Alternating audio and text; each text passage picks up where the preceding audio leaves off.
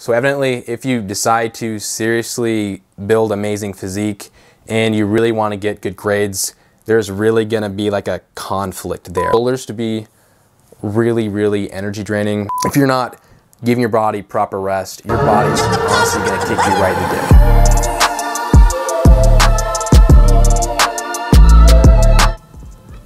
That was kombucha. So this video is going to be centered around whether pursuing bodybuilding and engineering, if pursuing those two things, whether it's maintainable or not. And we're just really going to discuss the feasibility of pursuing bodybuilding and getting an engineering degree. We're also going to talk about the expectations you should have for yourself if you are majoring in STEM and want to seriously build your physique, do bodybuilding. So I just want to throw this out there. I know a lot of engineers, not only engineers, a lot of other students that do go to the gym and they do work out, right? But they really don't get any progress. They're just casual lifters, you know? So this video, I know, you can work out, you can get an engineering degree while going to the gym. Like, you can definitely block out time for that. I'm talking about what exactly is required in order for you to do well and get an engineering degree while having a really, really insane physique. So anyway, let's jump right in this video and let's discuss what exactly getting a physique like this, what exactly it requires in regards to your time. So number one is sleep. So you're gonna have to sleep when you are working out pretty intensely, like at minimum 8 to 9 hours a night. In college, you like to think that you're a superhero. I kind of thought the same way. I was sometimes sleeping like 5, 6 hours a night, maybe thinking like, why exactly do I need sleep? But not getting enough sleep will definitely hurt you seriously, not only in the short term with your memorization and your digit span and whatnot, but also really impact you in the long term as well. And I really suffered the consequences of not sleeping enough. I'll probably go into it later in this video about how exactly my sleep schedule impacted my performance, not only academically, but physically. But let's move on to the next thing on the list, nutrition. So nutrition, your nutrition protocol is definitely going to vary a little bit depending on your energy expenditure, which is going to vary based on how many times a week you're working out. Yeah, sorry, my mic ran out of batteries here. Anyway, in regards to nutrition, so I was eating 3 meals a day plus snacks. Usually my first meal will be at 12 p.m., another at like 5, another at 9 p.m., and I was having snacks in between. So making sure I got enough food was really important. So sometimes I'd actually stay up super late, like until 12 or 1 a.m., making sure I hit my macronutrient goals. But in hindsight, this is actually a pretty bad idea because it kind of screws you up the next day. Your mind up because you're staying up super late, you're gonna be super exhausted, you're not gonna perform as well the next day, so don't do this. So I hated meal prepping for the week, so I usually just wake up super early and make all of my food in the morning. Usually pack, apples, rice, chicken, peanut butter, maybe had a few cookies, or something like that, right? So waking up early and planning really does take time, but planning how you're gonna hit or be in the range for your macronutrients for the day is really important. So plan on setting aside at least 30 minutes to an hour in the morning to prep for this. So the third thing I want to talk about that does require time besides, coordinating your sleep schedule and your nutrition would be the intensity of your workouts. And this is, along with your nutrition, this is probably the most important, I would say, one of the most important aspects of creating an amazing physique. When I had these bodybuilding pictures, when I had these pictures taken, I was working out 5 to 6 times a week.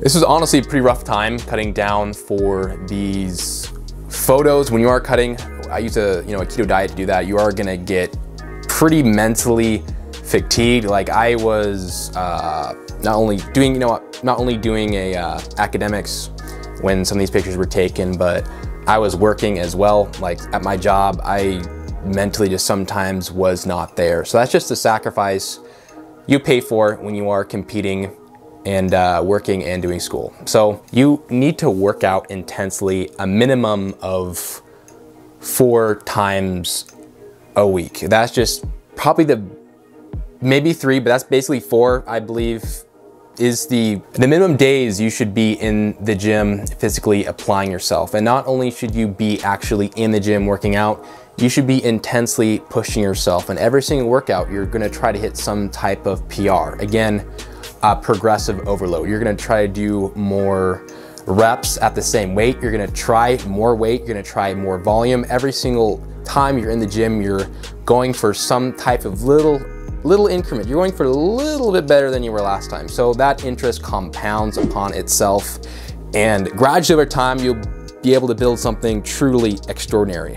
But the fatigue that you get from some of these workouts, like, I was really stupid in this regard. Sometimes what I would do is I would do a really intense heavy squat workout, then I'd have like a systems dynamics analysis test the next morning. So I would sleep, like, go home, super fatigued. Like, after you've done 6, 7, 8 squats, or 6, 7, 8 sets of squats, you really don't want to do anything else. So I was just physically super pushing myself.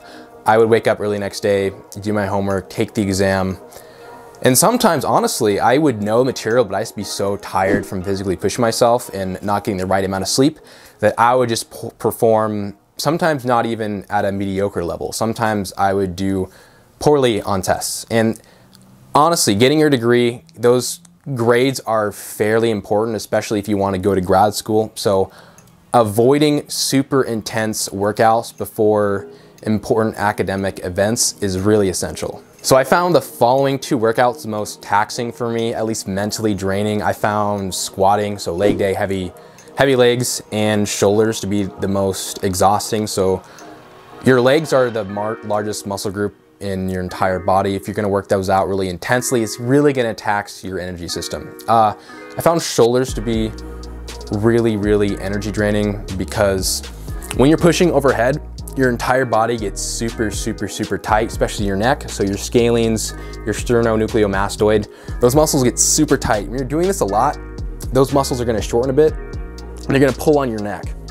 And sometimes that leads to headaches. So that leads to my next point. So you're gonna have to do some physio if you really want to increase your performance and keep your mind clear enough to perform at a certain academic level or threshold or whatnot. So I would use like lacrosse balls, foam rollers, make sure all my muscles were super, I guess, pliable, you know, stretched out properly. You don't want anything to get super tight, because that will lead to not only will this lead to fatigue and pain, but it will lead to poor performance as well. So what I just talked about was a little overview of what exactly getting a really great physique, what it requires. You know, and it requires quite a bit of your time, quite a bit of your energy. You just can't casually go into the gym after class and expect to make gains without a proper plan.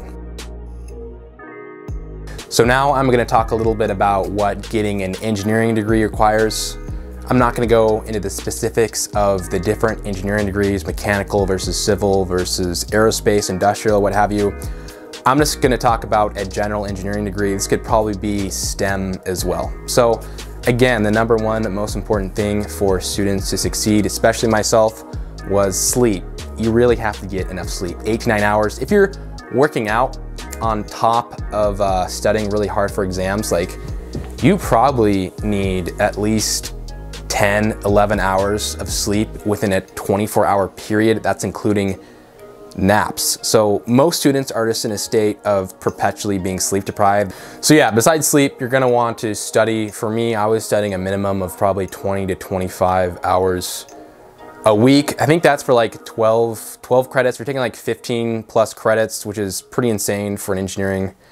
Like, if you're taking 15 to 20 credits, you're not gonna have a lot of time for anything else, but you're probably going to want to study regardless around 20 to 30 hours a week, especially if you're aiming for around a 3.5 GPA. I personally always aim for around at least, I would love a 4.0, but like a 3.5 was honestly great enough for me. So that's what I shot for. It's also really demanding about engineering, especially at a really large research university like the one I attended, is that classes, especially on the quarter system, move so damn quickly. Like, week 1, you're studying, you know, F equals MA, and then like week 3, you're studying rotating coordinate systems and you're tracking a ball that's spinning or something, you know, like, but you kind of see what I'm getting at. So evidently, if you decide to seriously build amazing physique and you really want to get good grades, there's really gonna be like a conflict there. Like, both require a lot of your time and a lot of your energy. Like working out, bodybuilding is like an hour, 2 hours a day is not something casual like backgammon, you know, or I don't know, like ping pong or something. Like it's literally physically gonna drain you a lot, especially if you're really intensely applying yourself like you should be doing if you're trying to make substantial progress.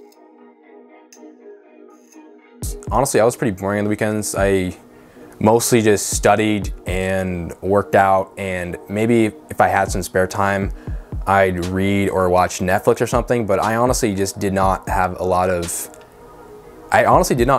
spare time. If I wasn't, you know, working out or studying or just doing something like engineering related or a project, I was most likely napping. So my daily routine is I'd wake up at like probably 7 or 8. Before my classes started, I would make all my food for the day. I wasn't a huge fan of meal prep. I still really am not. I like everything super fresh. So I'd make all my food in the morning. After that, I'd probably take the bus to campus, go to my classes. In between classes, I would most likely study or eat my food. After most of my classes, I would go to the gym and get a nice workout in. If I had a class after the gym, I would attend that. Then I would probably go home, make myself some food, take a nap, and then just do schoolwork for the rest of the day. And that would take like, by this time, it's probably like 5, you know, 4 or 5 p.m. So I'd spend the rest of my time just studying, doing my homework. Honestly, on the weekends, I would not go out at all. I would just crash on I would do my homework, or I'd go to the library on like a Friday night, finish as much homework as I could that was due Monday or Tuesday, you know, and then crash. Like on the weekends, I never did any bars, no clubs. So the question is, should you seriously pursue working out, bodybuilding, while pursuing a degree in STEM, specifically engineering? And my answer to that is abso-freaking-lutely. So if you want to work out, get pretty serious results, and you want to do well in your engineering classes, STEM classes, it doesn't have to be STEM, but everyone knows for the most part STEM is harder than, you know, business, liberal arts. I would do the following things. So the number one thing I would do is sleep, like literally, like have a set sleeping schedule. Like literally go to bed at the same time and wake up at the exact same time. This is something, like I said, it's something I really struggle with. But if you know this part, you are 100% golden, but I know that 99.99% of the people that are watching this video will not figure out their sleep schedule because it's so tempting to bring your phone into your bed at night. I only recently started really applying my efforts toward improving my sleep schedule. It is something that you just have to experience enough pain, and then you'll start to change. That's basically how it was for me. So the second tip I want to talk about is in regards to your workouts. Working out, you have to work out intensely, but you have to do it in a really smart way, because you don't want to work out so much that you're so fatigued, you're just mentally really not there, and you just want to sleep and you start to hate your life, you know?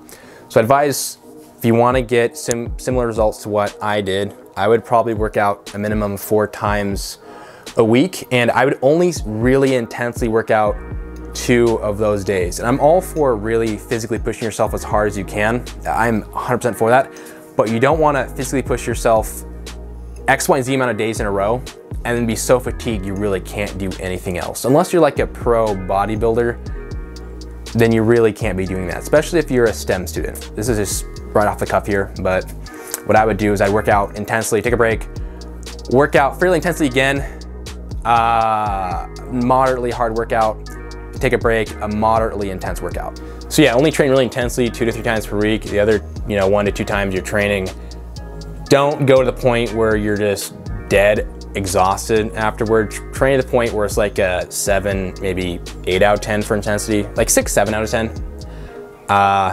The other workout sessions maybe ramped up to an 8 or a 9. My last tip is one I could have really used is don't be a superhero. What I mean by this is try not to do everything and be the best at everything, because you're just gonna fail short in all those areas. Maybe you won't fall short, but you'll definitely have inferior performance if you really try your best in every single one of those areas. And if you have certain, maybe unrealistic expectations for yourself. Set realistic expectations for not only your gym progress, but your grades, your time.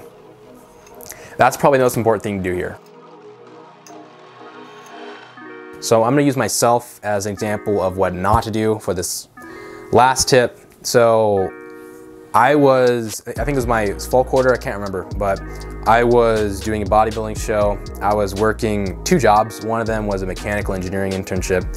And the other one was at Enterprise Rent-A-Car. I was a valet / service technician there.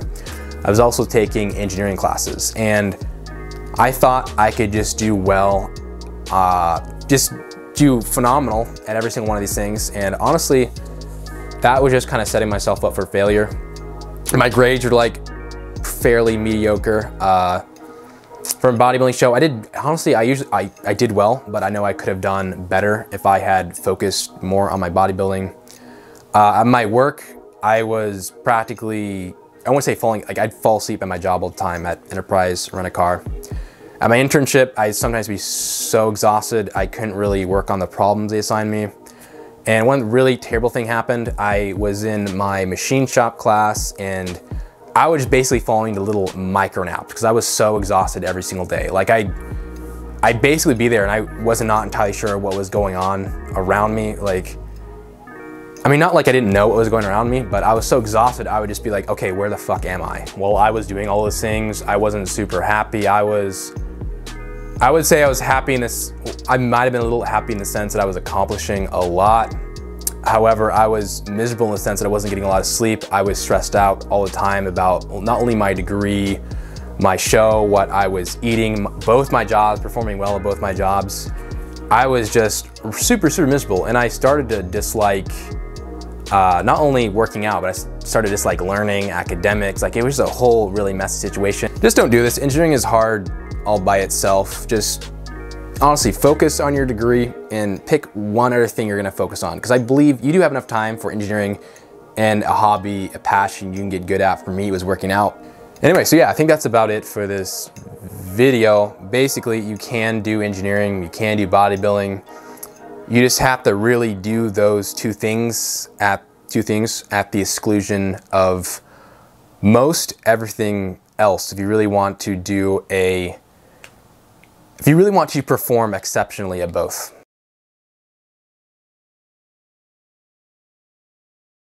So if you stayed with me this far, I highly encourage you to leave a like. Also, let me know if anyone wants any videos in engineering going forward. Please comment below. Let me know what you think of this video and any future, basically anything you want to see on this channel. Like what type of videos you guys want to see. Just comment below, let me know, and I will keep that in mind when making future videos.